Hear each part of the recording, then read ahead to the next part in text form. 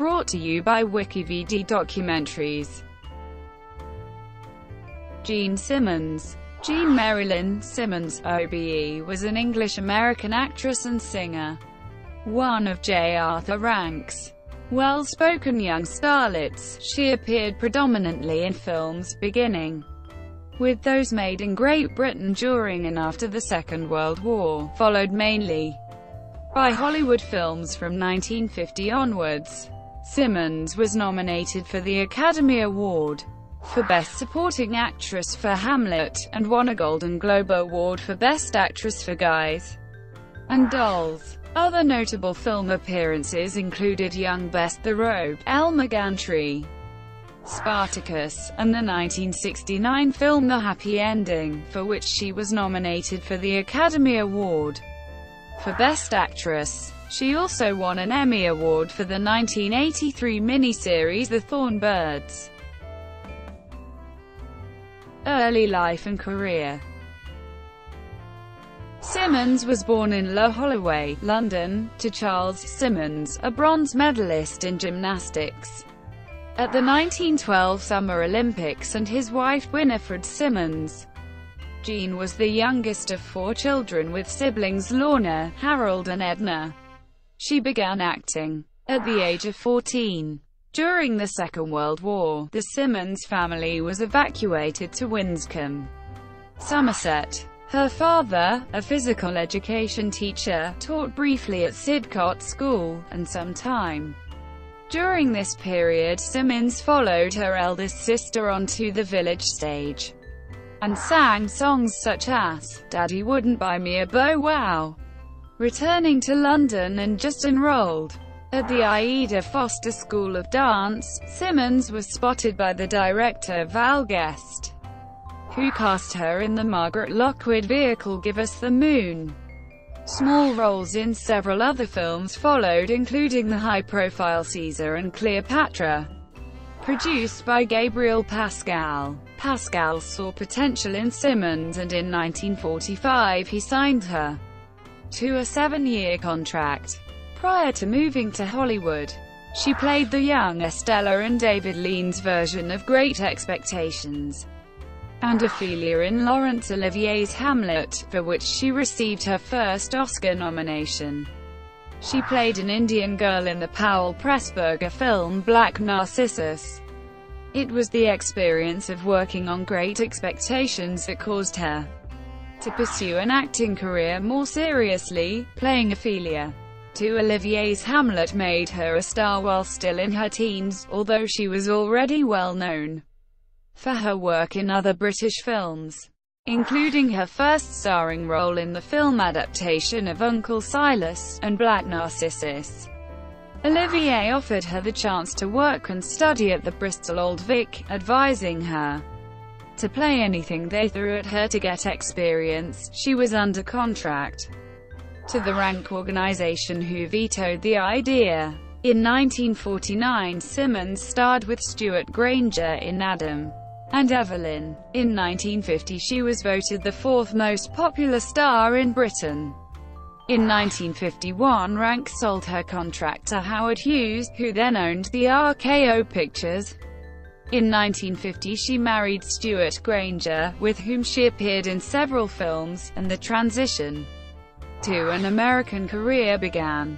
She made 4 films for Hughes, including Angel Face, directed by Otto Preminger. According to David Thompson, if she had made only 1 film, Angel Face, she might now be spoken of with the or given to Louise Brooks. A court case freed her from the contract with Hughes in 1952. In 1953 she starred alongside Spencer Tracy in The Actress, a film that was one of her personal favorites.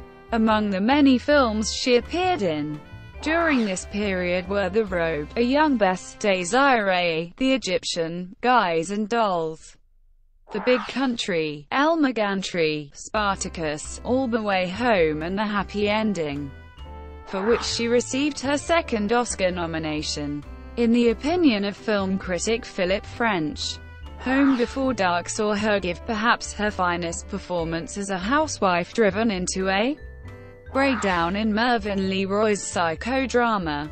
By the 1970s, Simmons turned her focus to stage and television acting. She toured the United States in Stephen Sondheim's A Little Night Music, then took the show to London, and thus originated the role of Desiree Armfelder in the West End. Performing in the show for 3 years, she said she never tired of Sondheim's music. No matter how tired or off you felt, the music would just pick you up. She portrayed Fiona Fee Cleary, the Cleary family matriarch, in the 1983 miniseries The Thorn Birds. She won an Emmy Award for her role. In 1985-86 she appeared in North and South, again playing the role of the family matriarch as Clarissa Main. In 1988 she starred in The Dawning with Anthony Hopkins and Hugh Grant, and in 1989 she appeared in a remake of Great Expectations, in which she played the role of Miss Havisham, Estella's adoptive mother. She made a late career appearance in the Star Trek: The Next Generation episode, The Drumhead, as a retired Starfleet admiral and hardened legal investigator who conducts a witch hunt. In 1991 she appeared as matriarch Elizabeth Collins Stoddard, and her ancestor Naomi Collins in the short-lived revival of the 1960s daytime series Dark Shadows, in roles originally played by Joan Bennett. From 1994 until 1998 Simmons narrated the A&E documentary television series Mysteries of the Bible. In 2004 Simmons voiced the lead role of Sophie in the English dub of Howl's Moving Castle. Personal life. Simmons was married and divorced twice.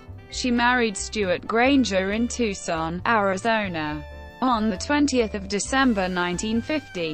In 1956 she and Granger became U.S. citizens. In the same year, their daughter, Tracy Granger, was born. The couple divorced in 1960. On the 1st of November 1960, Simmons married director Richard Brooks. Their daughter, Kate Brooks, was born a year later in 1961. Simmons and Brooks divorced in 1980. Although both men were significantly older than Simmons, she denied she was looking for a father figure. Her father had died when she was just 16, but she said, "They were really nothing like my father at all. My father was a gentle, softly spoken man. My husbands were much noisier and much more opinionated. It's really nothing to do with age. It's to do with what's there, the twinkle and sense of humor." And in a 1984 interview given in Copenhagen at the time she was shooting the film Yellow Pages, she elaborated slightly on her marriages, stating, she had 2 daughters, Tracy Granger and Kate Brooks, one by each marriage, their names bearing witness to Simmons' friendship with Spencer Tracy and Katharine Hepburn. Simmons moved to the East Coast of the U.S. in the late 1970s, briefly owning a home in New Milford, Connecticut. Later she returned to California, settling in Santa Monica, where she lived until her death. Thank you for watching. Brought to you by WikiVidi Documentaries. Please like and subscribe below.